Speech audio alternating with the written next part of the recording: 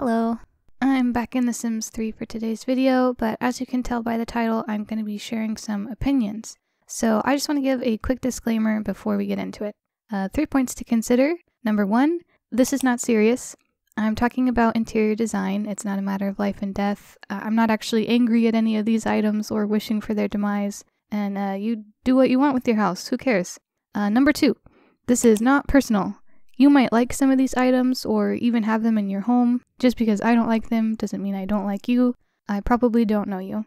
And number 3, I have no authority. I have no expertise or training in design of any type, and my own apartment is a collection of cheap mismatched furniture from Goodwill and big box chain stores with all of the typical aesthetic sins of an apartment: popcorn ceilings, boob lights, aluminum blinds, etc. So just consider the source before you give my opinions any power to upset you. And with that, let's get into it. I'm going to be styling all these trends in Jamie Jolina's house in the Sunset Valley neighborhood. It's a little mid-century from the outside, but it's designed in that base game build style of, let's take 2 super bright colors and use them on every single surface on this lot. So I'm going to be changing that.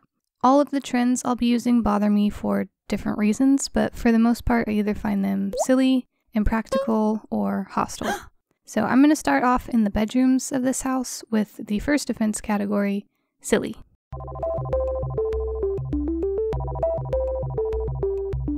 The items in this category are not hurting anyone, I just find them to be deeply unserious.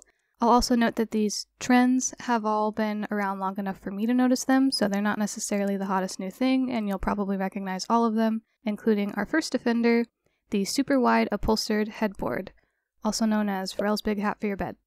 These things are harmless, obviously that's why they're in the silly category. I just find the proportions visually goofy. I imagine someone walking into a room with one of these like, "Oh, hey bed, what do you got on there?" Like when you discover a little kid that's gotten into some makeup or something. Anyway, there's nothing quite like these headboards in the game, so I have to mash some things together with move objects to replicate this look. I'm using the wall flag from the University expansion pack and layering 2 of those over the head of a bed, and I recolored them to this tufted texture in dark green with gold rivets. At first I had these overlapping, which looked a little nicer, but then I couldn't get everything centered in the room, so eventually I separate them out and add a matching mirror over the center to attempt to disguise the gap.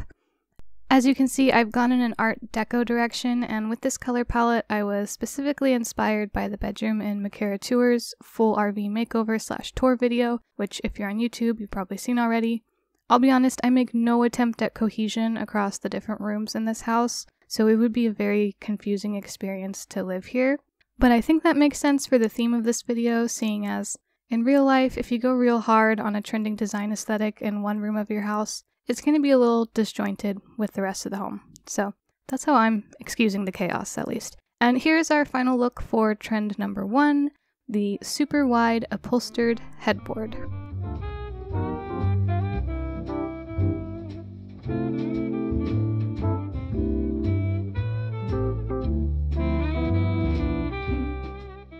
Okay, next up we're moving into the guest bedroom / office with our second trend in the silly category, dark Limewash walls. This one I kind of think of as the sponge painting of the 2020s. I've mentioned before that the Christopher Lowell show was on often in my household growing up, so I'm familiar with sponge painting. We had a good amount of that going on in my house. Similar to that technique, this Limewash painting is used to create a rustic look, which I think shares some DNA with shabby chic. They're both playing pretend at being old. I'm specifically calling out dark Limewash walls here because with these, the color palette is saying serious and somber, but the technique is a little more high school play set design, so I just get a little dissonance from these darker Limewash walls that I don't pick up on so much with the light ones. As such, I've gone with a dark gray in the office here, and to contrast, mostly very light wood furniture. Obviously this room is way more contemporary than the main bedroom. The only area I did try to be consistent throughout the house was the windows. The bedroom had full-length, simple, modern windows, and so does this room. I don't want you to be able to tell from the outside how much of a mixed bag this home is. But anyway, here is our final look for trend number 2, dark Limewash walls.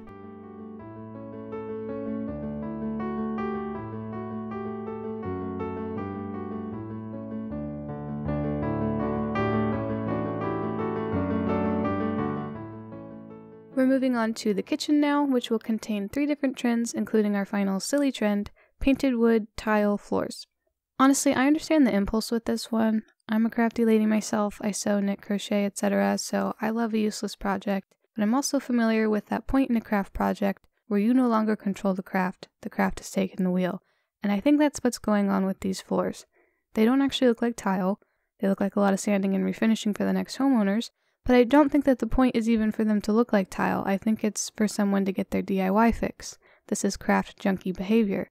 So I can relate, but I don't like it. As you can see, I've got the painted wood floors down, so it's time to move on to our next category of trends, impractical.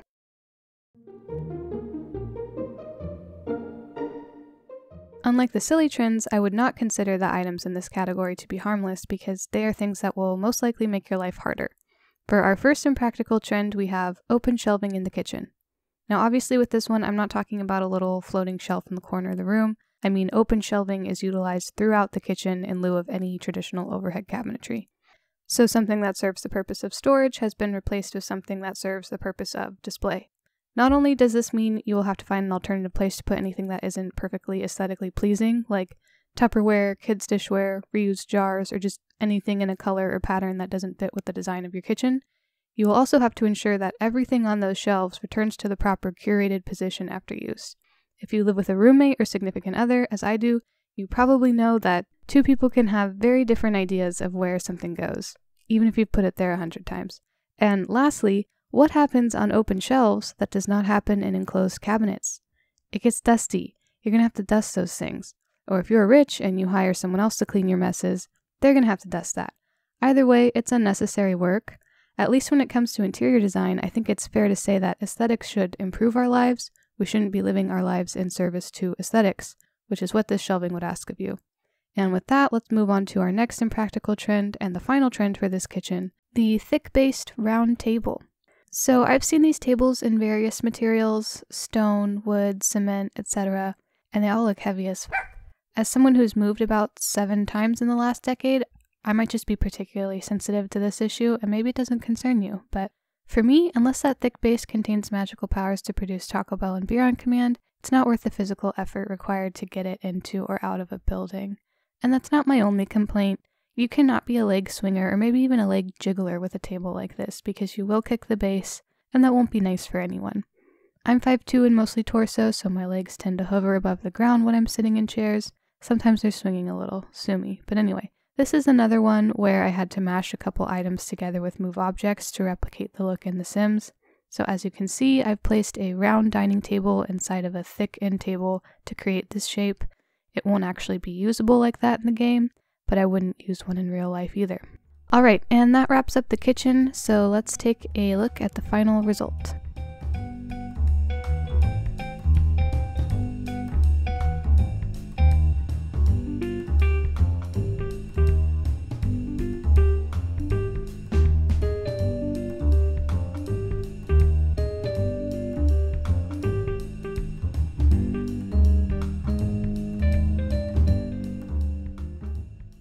Now we are moving on to the living room with our last trend in the impractical category, the armless statement couch. In addition to their obvious refusal to support your arms, these couches all seem to be super deep and about 10 inches off the ground, so once you sit down, you're not getting up. I thought a mod sort of look for this room would work with this type of couch, so again, it looks nothing like the other rooms in the home. There wasn't a good standalone option in The Sims for this item, so I used one of the sectional pieces to create an L-shaped couch with an attached end table on one side. I will be changing the color of this couch eventually, but before I get to that, I'll be using one more trend in this living room from our final and most offensive category, hostile.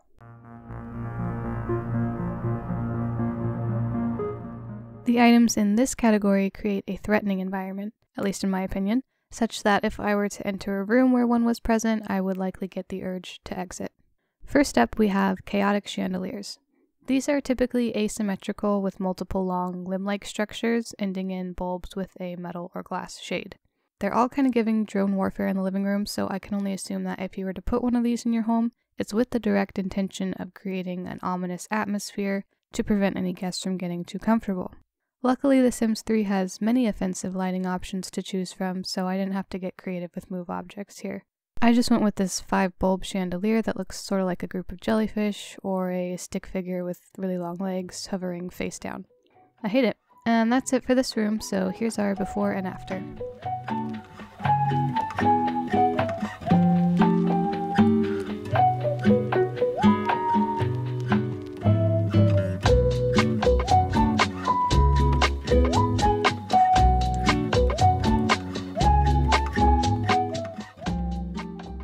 Up next in the bathroom, it is now time for our last trend in the hostel category and our final trend for this video, the freestanding tub in the middle of the bathroom.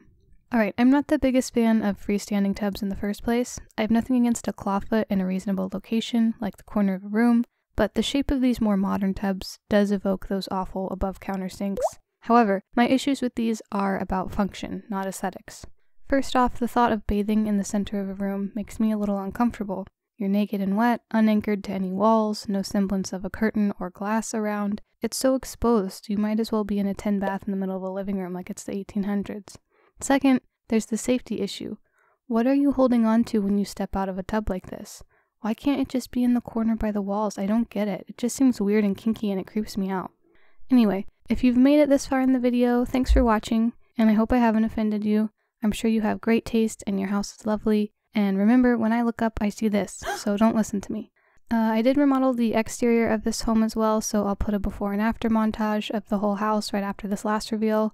My next video should be up in a week or two. Might be different from this one, but still within the Sims universe. And with that, let's take a look at the full remodel right after our final trend, the freestanding tub in the middle of the bathroom.